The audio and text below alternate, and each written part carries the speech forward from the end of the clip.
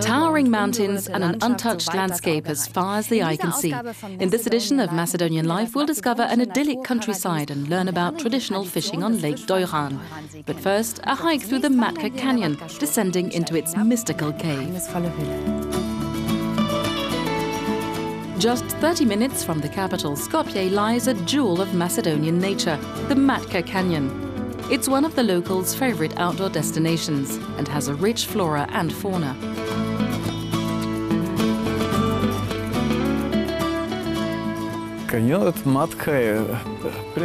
The Matka Canyon is home to a wide variety of animals and plants, some of which are endemic species. You can only find them here. The name Matka means womb, creation of life. Името асоцира на создавање на живот. Матка е прилично место. The atmosphere is somehow mystical and full of positive cosmic energy. People feel really relaxed when they come here.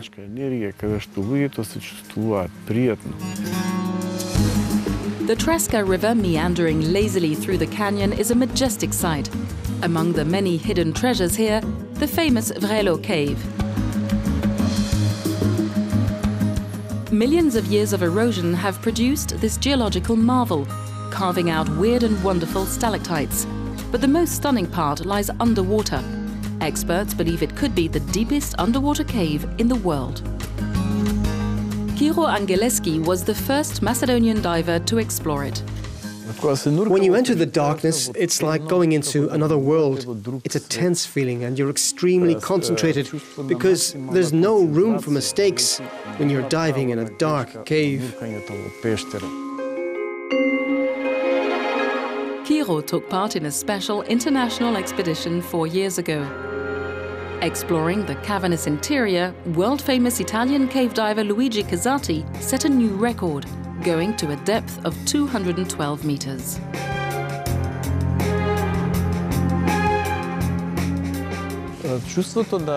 When I dive in this underwater cave, I always have mixed feelings, all at the same time. Fear, happiness, joy and excitement.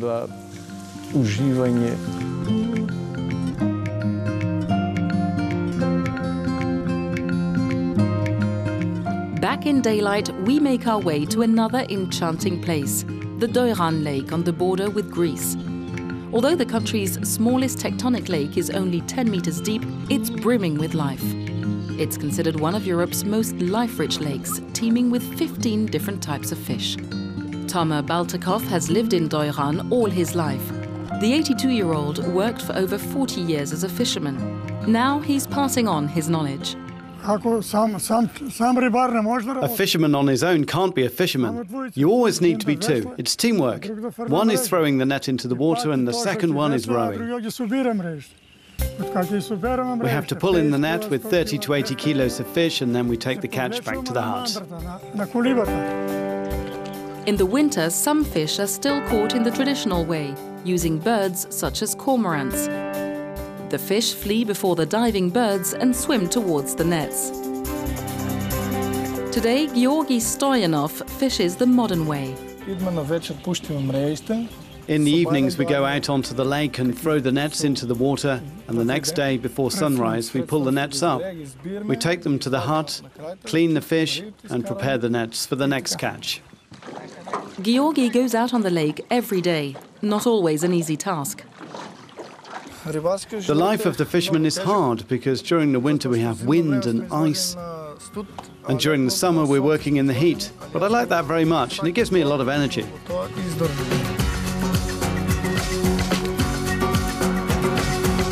Our journey is now at an end. It has taken us through the world of Macedonian cuisine to the ancient city of Ohrid, passing through the natural paradise of the Matka Canyon and Lake Doiran. We hope you enjoyed this adventure. If you would like to see any of our reports again, check out our website. Thanks for watching.